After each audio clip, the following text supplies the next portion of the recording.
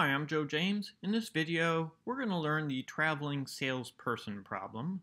Specifically, we're going to cover two different algorithms for finding an approximation for the traveling salesperson problem, which is also called the TSP problem for short. So some terminology I'm going to use throughout this video. I'll put this here as a reference for you. You can refer back to it if I use a term you don't know. So let's dig into the problem first. The traveling salesperson problem, or traveling salesman, or TSP problem, is basically you're given a list of cities, and with known distances between each two cities, you have to find the shortest circuit to visit every city exactly once and end up at your starting point. So in a more general sense, we could call this an undirected graph. It's undirected because you could go in either direction between two cities. It's always the same distance. And it's weighted because there's a distance between each two cities. This is known as an NP-hard problem, basically just meaning that it can't be solved in polynomial time. It can only be solved in exponential time. In other words, the time required to solve the problem grows exponentially with the size of the input. So all we can really do is try and find an approximation of an optimal solution. We won't be able to find an optimal solution, but we can approximate an optimal solution using these two algorithms we'll cover in this video. So what we're looking for is a Hamiltonian cycle, and that means that we must visit each vertex exactly once, not twice, not 0 times, each vertex exactly once. And basically each city is a vertex, of course. And we must end at our starting point, so we need to make our way back to where we started. What we're going to solve is called the metric TSP problem, and that just means that there are no negative edge weights. There's a positive distance, some distance greater than or equal to 0 between any two cities. And also, we're going to acknowledge the triangle inequality, which basically just says that the shortest distance between any two cities is a straight line. You can visit a third city traveling between two cities, but that will always be longer than or the same as the shortest distance or the straight line distance between those two cities. So that is basically the problem, and the specific problem of a traveling salesman trying to find the shortest route between cities is generalized in computer science and modeled using a weighted undirected graph. So this is the MST DFS, or minimum spanning tree depth first search method. Actually, both of our two algorithms that we're going to use require knowledge of minimum spanning trees. I'll walk through it briefly, but I strongly recommend you go back and watch first one of my two videos where I explain how to find a minimum spanning tree, namely Kruskal's algorithm and Prim's algorithm. And I'll put links down below in the comments. So I recommend you follow those links and watch at least one of those two videos. Kruskal's is probably the more popular one. So we're going to start with a complete graph. What is a complete graph? Well, here we have 5 vertices, and you can see that a complete graph has each vertex is connected to every other vertex in the graph. There are 4 edges going out of each vertex to each of the other vertices. And in a weighted graph, which this would normally be, we would know the weights or the distances between each of these vertices, so each edge would have a weight on it. Since we're not going to go through the details of how the minimum spanning tree works in this video, I didn't put edges on it. This would be a weighted graph, though, in a normal TSP problem. So we'll start with a complete graph with weighted edges. We'll find the minimum spanning tree, which essentially works like this. We pick a root vertex, in this case A. We'll say A is our root vertex.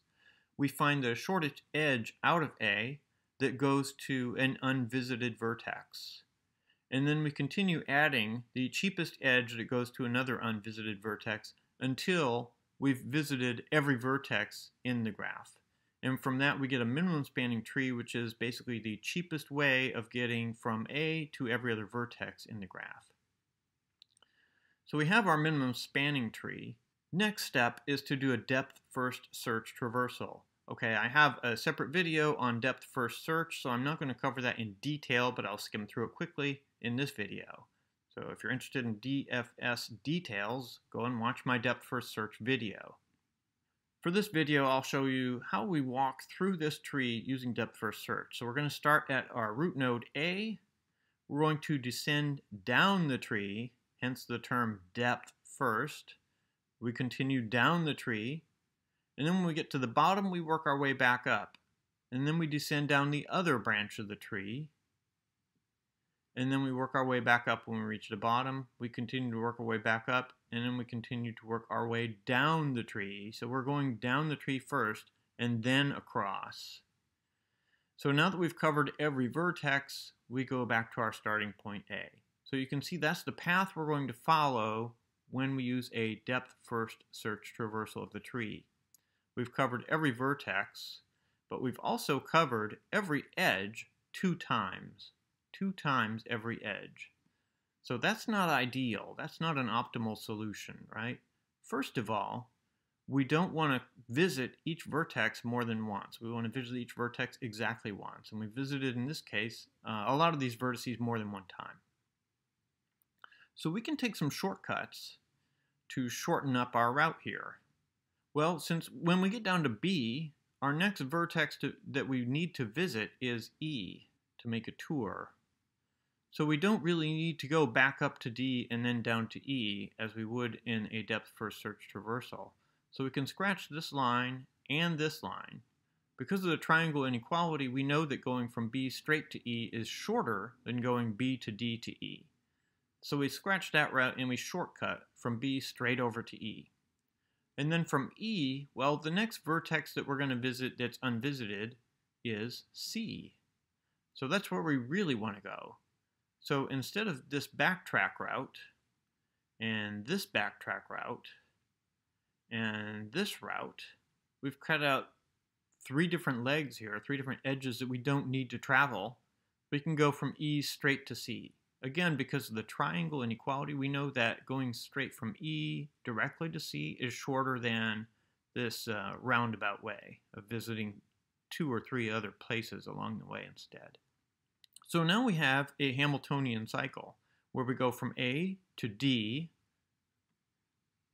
to B to E to C and then back to A. We've deleted the duplicate vertices, and this is our Hamiltonian cycle. Okay, so the method we just covered, the MST DFS method, gives us some solution, some tour that is greater than or equal to the optimal solution, but it's less than or equal to 2 minimum spanning trees, because as we noticed when we walked a depth-first search of the minimum spanning tree, we covered each edge in the minimum spanning tree twice. So that's the worst case scenario where we have 2 minimum spanning trees, and the best case scenario would be 1 minimum spanning tree. So our minimum spanning tree tour, where we cut out the shortcuts, well, if we find no shortcuts, then the worst case is there are 2 minimum spanning trees. That's the maximum distance we're going to cover. And the best case is 1 minimum spanning tree. So our MST tour, using the depth-first search method, is going to give us something between the optimal solution and 2 minimum spanning trees. So since this is worst case, 2 times the optimal solution, we call this a 2 approximation algorithm.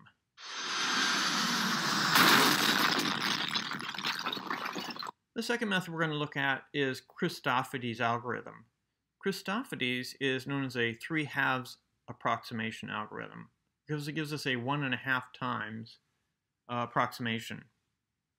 So the process here is to find a minimum spanning tree, same as the previous method, and then we're going to find a minimum cost perfect matching for all vertices with an odd degree in that minimum spanning tree. Odd degree means an odd number of edges. We're going to add that set of edges to the minimum spanning tree, and we're going to find a Eulerian tour, which I'll explain when we get to that. And then we're going to shortcut that tour as we did in the first method to make a Hamiltonian cycle. So this only varies slightly from the first method that we did in the sense that we're finding a perfect matching M for vertices with an odd degree. So let's take a look here. Christofides algorithm, we're going to start with a graph.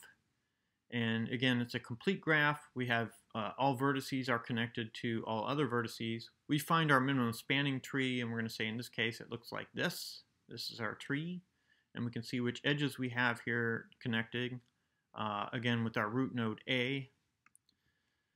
Step 3 is to find a minimum cost perfect matching, M, for vertices with an odd degree. So a vertex with an odd degree is a vertex that has an odd number of edges in it. And here we see that node D is the only vertex that has 2 edges going to it. So that would be an even degree vertex. All the others, well, E only has 1, C only has 1 edge, B only has 1 edge, and A has 3. So all of these 4 vertices, A, B, C, and E, are odd degree vertices. And what we're going to do then is add in a couple of edges so that we can have a perfect minimum cost pairing between these 4 vertices. In other words, we're picking the 2 cheapest edges that will connect pairs of these 4 vertices. And then we're going to add in these edges in step 4 to the minimum spanning tree. And you can see that we connected BC and we connected AE. We had our original minimum spanning tree that looked like this. We added in 2 additional edges, which I bolded here. Next, we need to find a Eulerian tour. What that is basically a tour that we're going to start at node A. It walks the entire tree, visiting every vertex, but Eulerian uses every edge. So we're going to go from A to B to C, back to A, to E, to D, to A. And that's our tour. That walks the entire tree, and it visits every edge and every vertex in the tree. And our last step is to take shortcuts. So the only shortcut we really want here is we notice that we're visiting A twice after we leave node C to get to E. So we can cut a shortcut from C directly to E and not go back to A. So we go A, B, C, E, D. That's with the shortcuts. We've added 1 shortcut here. So that is our final step 5, and that gives us our tour of this tree. That is Christofides' algorithm. And that gives us a 1.5 approximation. I hope this video was helpful for you. If so, please click the like button and subscribe to my channel. I'm Joe James. Thanks for watching.